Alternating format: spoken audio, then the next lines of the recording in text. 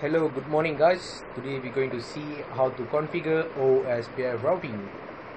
Okay, my name is Nawa. I'm working for College Asia Tech. Today we're going to look what is OSPF routing. Okay, OSPF. What is called OSPF? It's a shortest for Open Shortest Path First. It's an interior gateway routing protocol. It's developed by the IP network based on the shortest path first link state algorithm. What mean by link state algorithm? Okay, router use the link state algorithm to send a routing information to all the nodes in the internetwork by calculating the shortest path to each node based on the topography of the internet construct by each node. Each router send the portion of the routing table.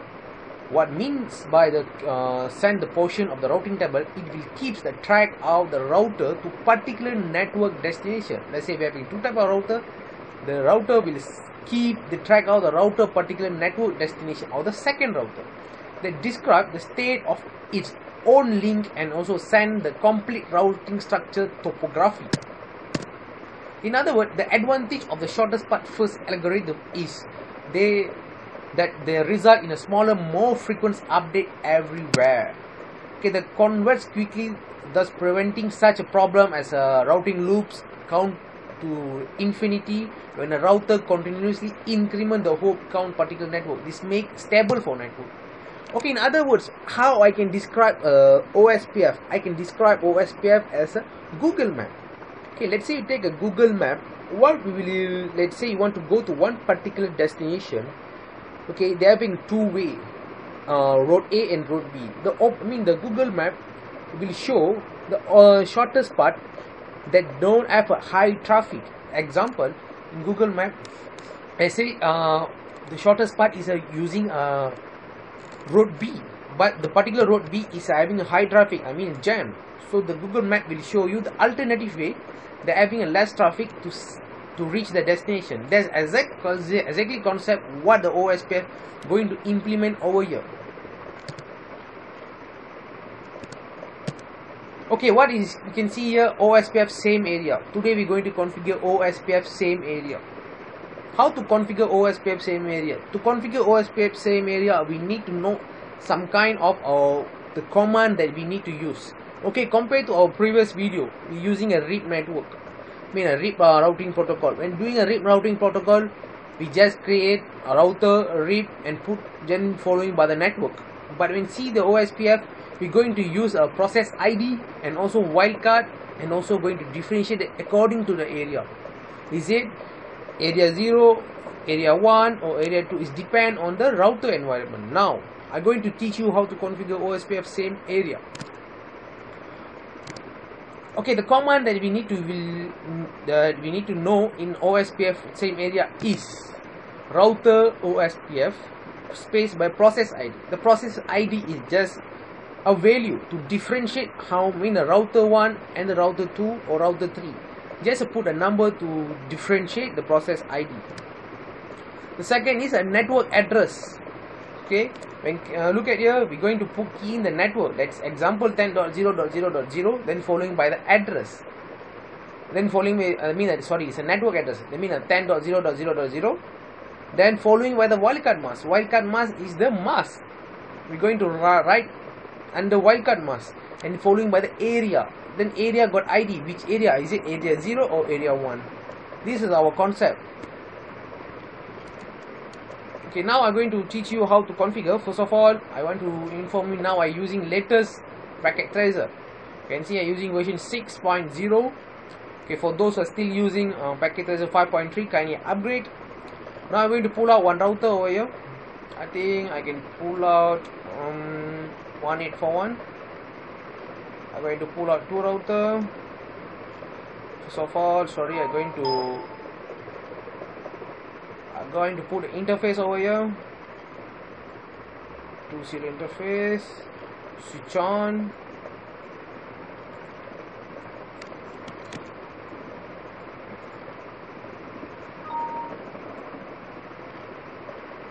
It's on. I'm going to rename router 2.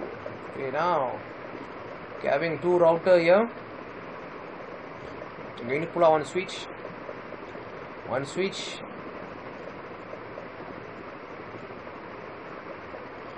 and pull out one PC. Now I'm going to make a connection. Going to fast internet 01. I'm going to put fast 24. Okay, 24. FA01, same close here. FA01, going to 24. I'm going to do the same things over here. 0/1, FA0. Finish. Now I'm going to pull out the serial interface. Serial 0/0 without going to serial 0/0. Okay, this is my side A, side B. Now, what we're going to do now, I'm going to giving the IP address over here 10.0.0.1. Copy. I'm going to provide a second IP address here. .2. Copy. I'm going to put here class C 192.168.2.150 P 192.168.1.150. Now I'm going to give the IP address for this particular PC. Desktop IP address. This one is my gateway. This my IP address for the PC. My gateway address. Cancel. Finish. Similars go to here. Now it's a 2.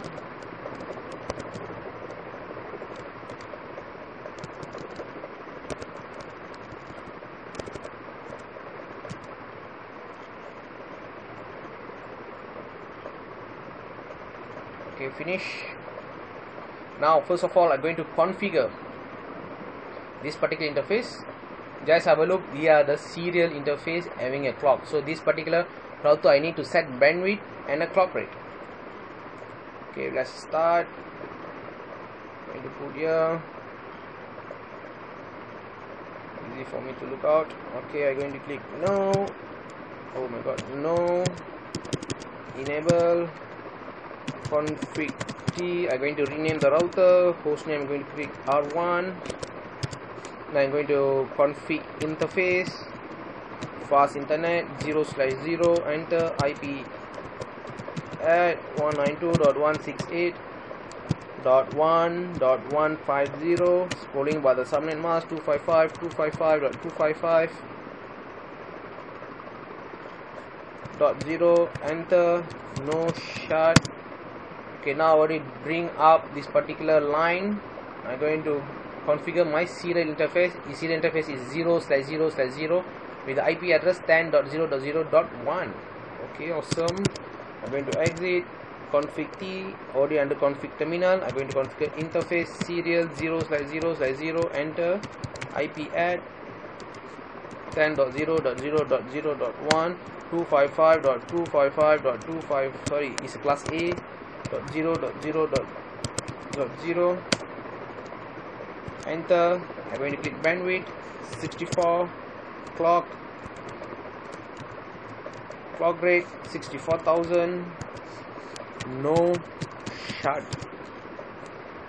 Okay, see my state is still down because my configuration for the second router is still not be done here. Once I configure it, automatically the line will up.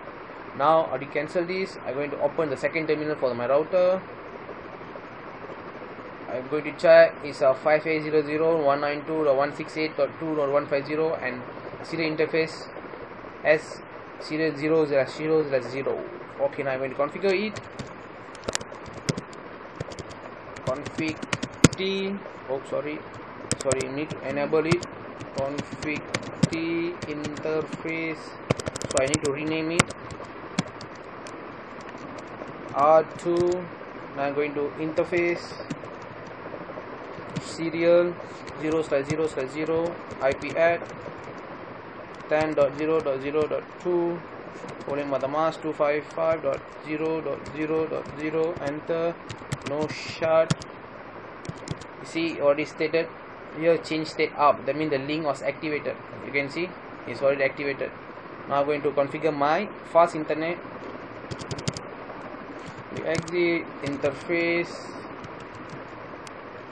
fast internet 0/0 IP at 192.168.2.150 rolling by the mask 255.255.255.0. enter, no shut, exit, finish.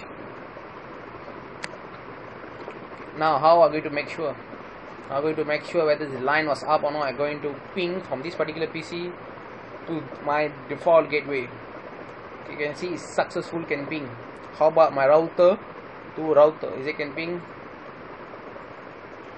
Okay, cool, it can ping. How about my second things? In progress. Okay, I will try again. I think the line was just half. Yes, you see, it's successful. So my interface configuration was exactly correct. Now just have a test from this particular PC to this particular PC. You can see it's failed because we never configure any routing protocol yet. Now I'm going to configure routing protocol. This routing protocol I'm going to rename it OSPF same area. Okay, I'm going to click it is the area 0. Area 0. Come have a look how to configure area 0. Now we're having two network 10 and network 192.168.1.0. enter, exit, router OSPF. Now going to click, what is this? It's a process ID. You can see I can click the process ID 1 until 65,535. I'm going to click in process ID 1. Okay, enter. I'm going to click a network 10.0.0.0 following by the wildcard mask. Wildcard mask class A is 0.255.255.255 following by the area. I'm going to key in area 0 as what I mentioned to you earlier. Now I'm going to click a second network 192.168.1.0 following by the mask 0.255.25. It's a class C. Class C, so the mask will be wildcard mask will be 0.0.0.255 area 0 finish exit. Now what I'm going to do, exit. I'm going to show IP route. You can see even I do configure my OSPF is still not affected here because I never configure my second router as a OSPF. Okay, come, we're going to configure the second router. We're going to do the similar things over here. Exit. What I'm going to do is a router OSPF. I'm going to click it what type of ID. I'm going to click OSPF ID is 2 network. Okay, why just now I put 1 and 2, now I put 2. Why? I just want to differentiate the router only.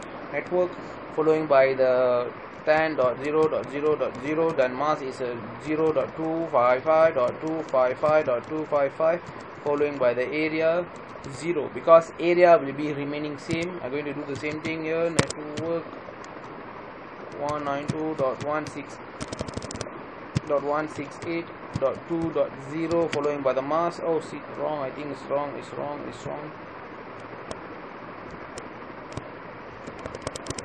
192.168.2.0.255.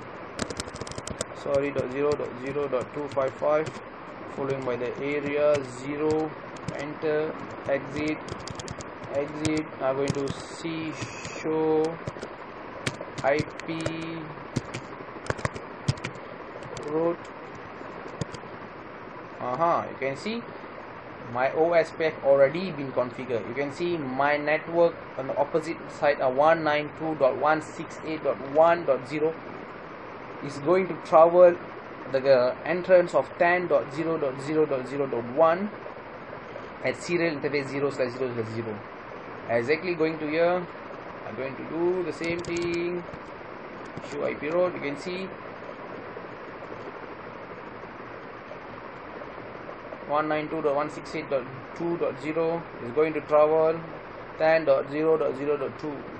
Serial interface is 0/0/0. Now how we're going to test a ping across the router? It's successful. These are the method, a small configuration how to set up a OSPF for the same area.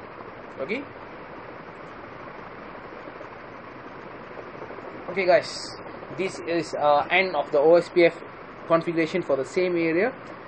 Okay, for more detail about the OSPF configuration, or you willing to attend the class, you can kindly join us at our CAT Education College. We are going to provide all the complete CCNA networking basic. We are also going to provide CCNP, Microsoft level 1 and Microsoft level 2 and Linux, and also we're going to provide ITIL and Oracle and extra other subject too.